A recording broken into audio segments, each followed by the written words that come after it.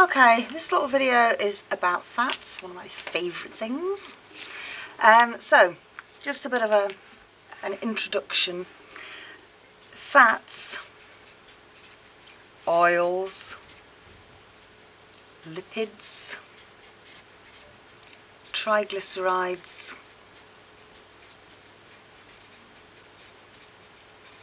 we can use sort of interchangeably. So in some books you'll see them called fats, in some they'll call them fats or oils, in some they'll call them lipids, and in some they'll call them triglycerides. You just need to be aware that they're talking about the same sort of molecule. So what you remember from GCSE is that fats are not polymers, they're macromolecules, and they're macromolecules because they are made of sort of a base unit of glycerol attached to 3 long hydrocarbon chains called fatty acids. Together we've got 1, 2, 3 fatty acids, triglycerides. There are, of course, monoglycerides with only 1 fatty acid and diglycerides with only 2 fatty acids attached and leaving some bonding free up here. So you need to know what the board is expecting you to know. They're expecting you to be able to draw glycerol, which is really easy. So we've got carbon, carbon, carbon, OH, OH, OH, and then all the other bonds in carbon are filled up with hydrogen. So I can see some of you watching it now and thinking, oh, that looks really like a triose, doesn't it? And it does, because it's got 3 carbons and 3 oxygens. However, not a triose because it's got 1, 2, 3, 4, 5, 6, 7, 8 hydrogens. So it's got 2 more than you expect, a bit more hydrogen in it. So this is glycerol. Fatty acids you'll see drawn in various ways. It would be very tedious and time consuming to draw out the whole thing every time. So all fatty acids have got a carboxylic acid group.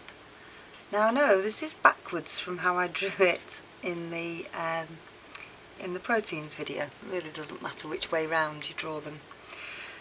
So then we've got a big long string of carbons, and carbons can form 4 bonds.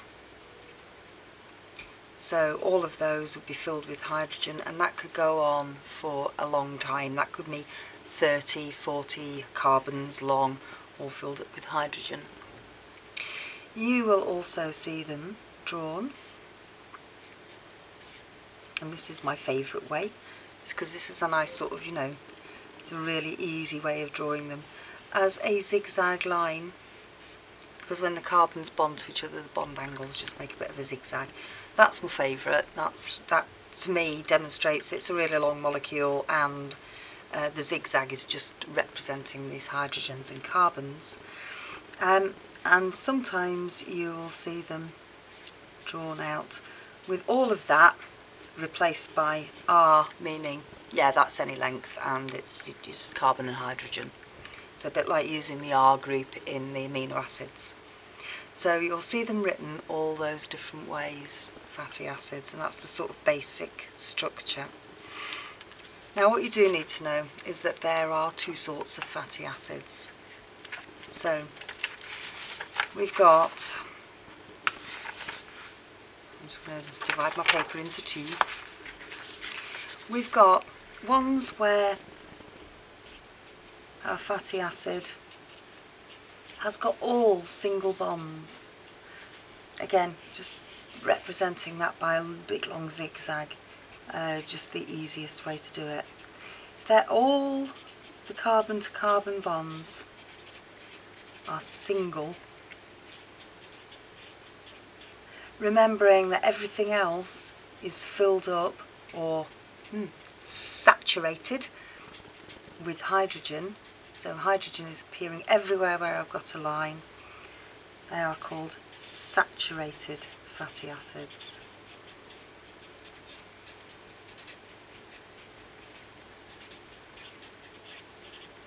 And these are commonly found in triglycerides made in animals. So these are sort of the animal fats, if you like.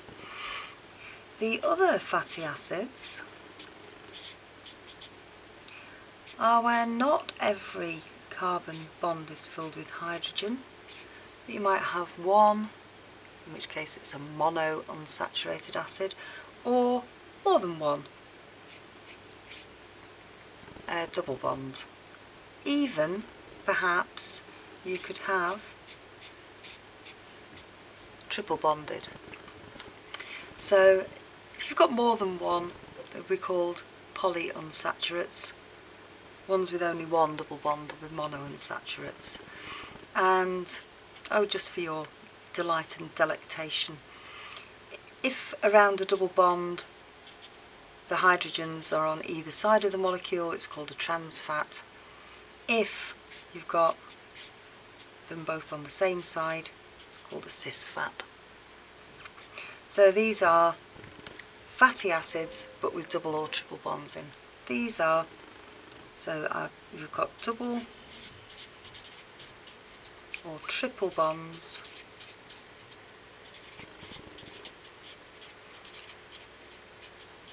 between carbons, and these are unsaturated. Now these are very commonly, when a plant makes a fat, it commonly makes an unsaturated one. It uses unsaturates. So you also need to know how to join, so the reactions that would join a fatty acid to glycerol. So again, we're talking condensation to make the fats, and we're talking hydrolysis to break them down. So remembering, I'm not going to put all the hydrogens on. Glycerol is like that. So it has 3 of these reactive OH groups.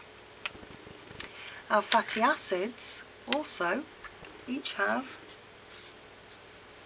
a reactive OH group. I'm just going to do my favourite zigzaggy thing. By the way, if you're doing a zigzag for an unsaturate, you just put some double bonds in it to show that they're double bonds.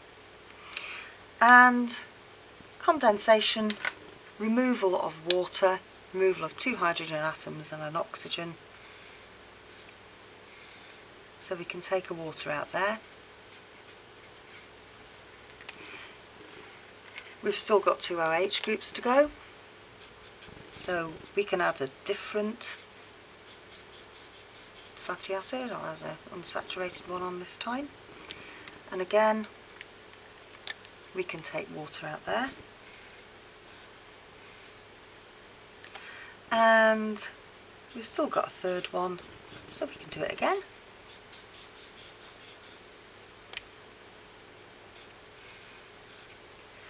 And obviously these fatty acids could be all the same, or they could be different, making a simple or a mixed fat or triglyceride. So what will we be left with? What we're going to get at the end of all of that is we're going to get 1, 2, 3 water molecules. Let's put those in first.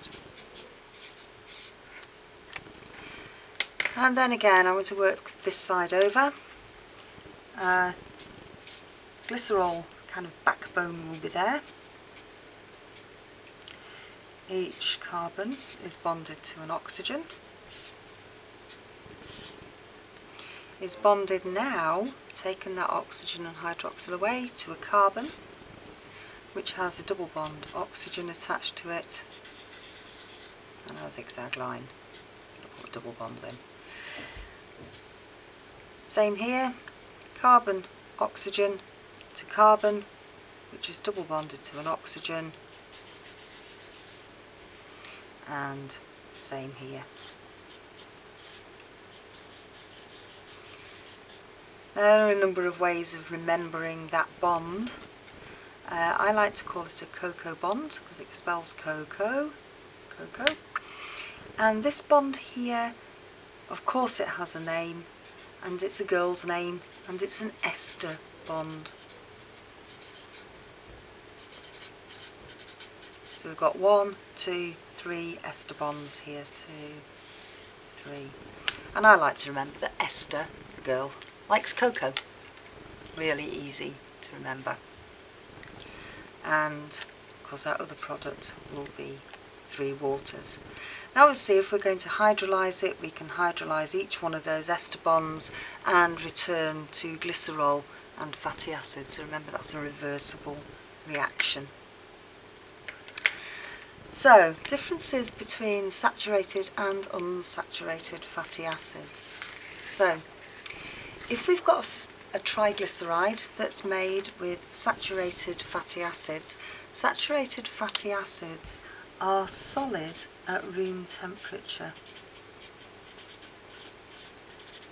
So these tend to be animal fats.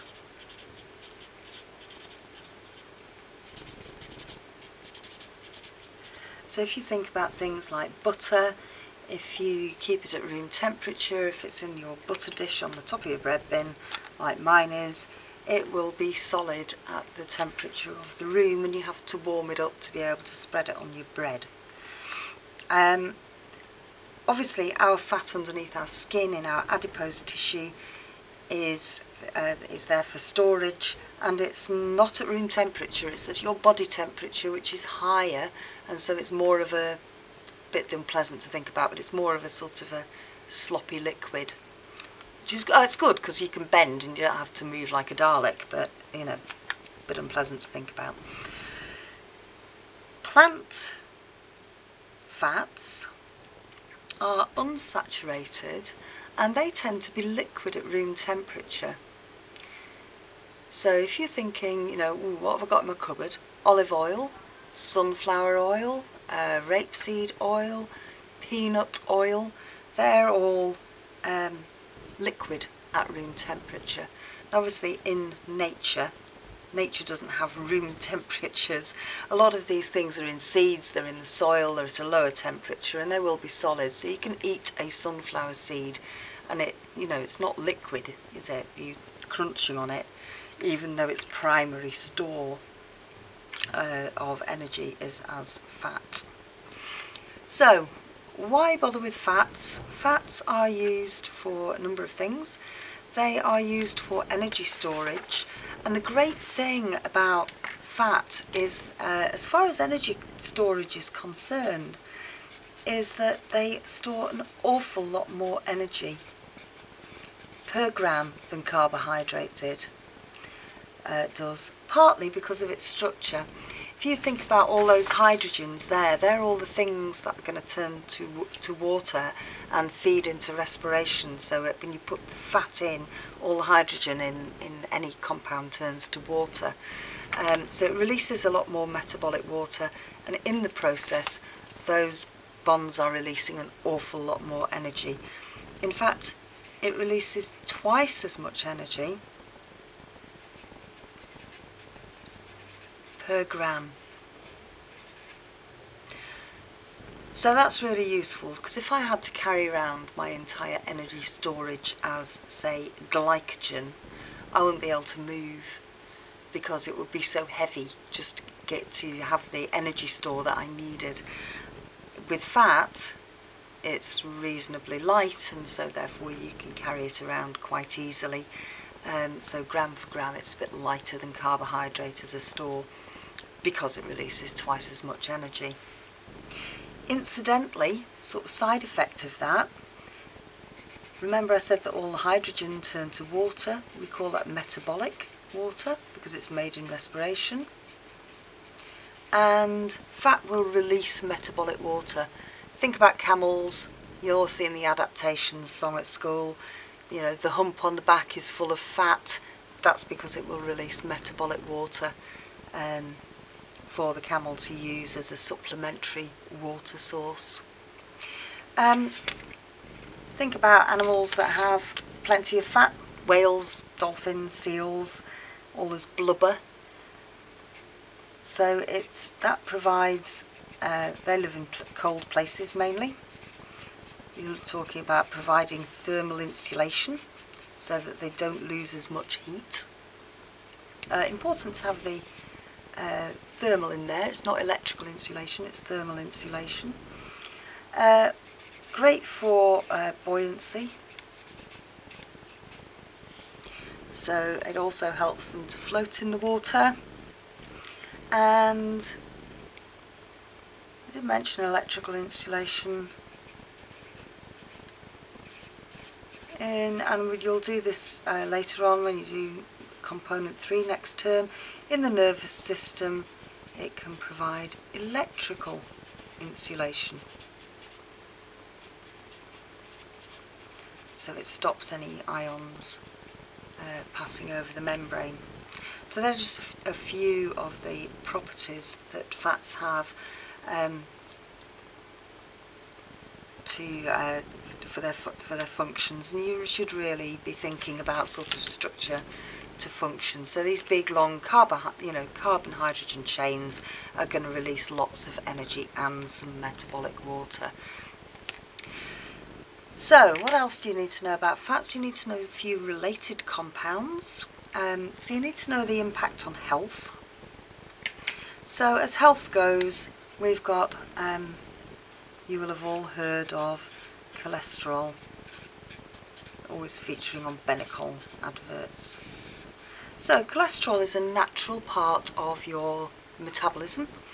It's part of your cell membranes. It helps to regulate the fluidity of cell membranes, and it gets transported from place to place in your bloodstream like everything else. There are two sorts of chemicals that transport cholesterol. There are LDLs, which stands for low density lipoproteins, and there are HDLs, which stands for high density lipoproteins. LDLs are what people call bad cholesterol, and HDLs are what people call good cholesterol. So the bad cholesterol, these are transporting molecules actually, so these are tending to deposit cholesterol. For example, on the linings of your arteries. This causes narrowing and a lack of blood supply. HDLs tend to remove cholesterol, and therefore they are removing more cholesterol than they're depositing, and that's why they're good, or referred to as good. Actually, the good news for all females is that females do tend to have a higher proportion of HDLs in their bloodstream. Males tend to have a higher proportion of LDLs, so look after your heart and cholesterol. Okay, final bits and bobs. There are related compounds, so your steroid hormones that you will have heard of, particularly with it being Olympic year, are closely related to fats. Waxes that are lovely and waterproof, because all fats don't like water, are also closely related to fats. They're generally used in waterproofing the waxy cuticle, the wax on the outside of insects. The other group that you need to be aware of are the phospholipids.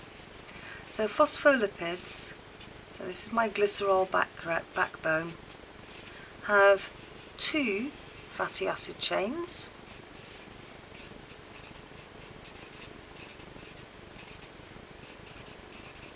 and of course fatty acid chains are hydrophobic. They don't like water. They're just big long carbon hydrogen, hate it, float about on the top of it. And then attached to, and I'm just going to abbreviate this into a P, really stands for sort of PO4 minus, is a little charged group called a phosphate group. So instead of our last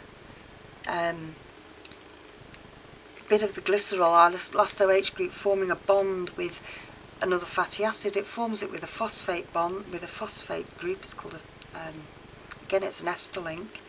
And of course this is a charged or polar part. Now polar parts do dissolve, as you remember, in water because water is a polar molecule. So this is referred to as hydrophilic. Now you need to be able to recognise this, perhaps compare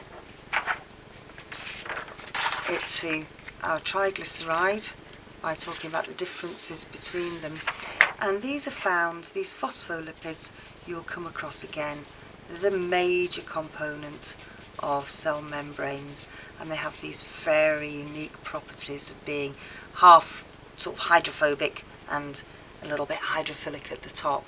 So dead exciting. Okay, I think that's it.